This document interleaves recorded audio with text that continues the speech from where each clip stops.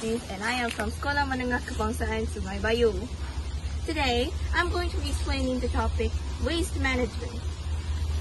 Now, before we get into our main topic, how about I share you all a simple story about how waste management can affect our lives. It is a normal school day and students were carrying on with their usual routines.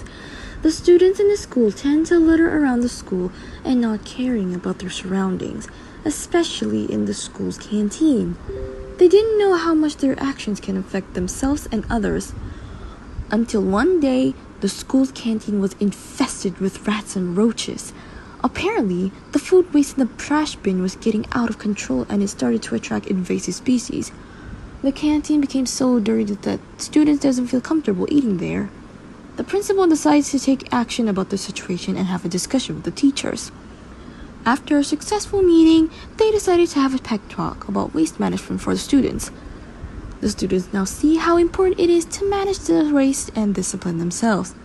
The students start to throw away their waste in inappropriate bins and not littering around the school.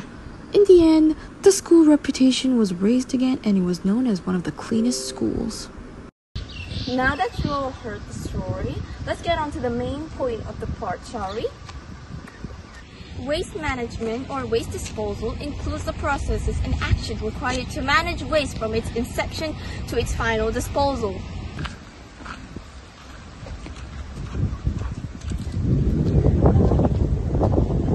As you all know, waste can be solid, liquid, and gases, and each type have different methods of disposal and management.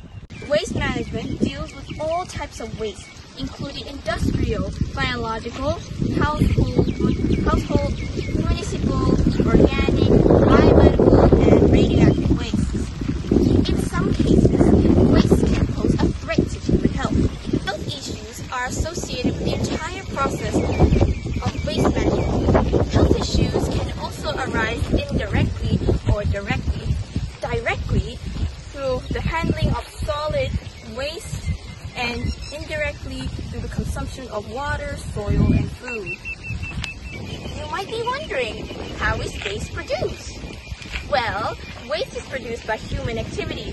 For example, the extraction and processing of raw materials or expired food. Waste management is intended to reduce the adverse effects of waste on human health, the environment, planetary resources, and aesthetics. The aim of waste management is to reduce the dangerous effects of such waste on the environment and human health. A big part of waste management deals with municipal solid waste, which is created by the industrial, commercial, and household activities. That is all about waste management.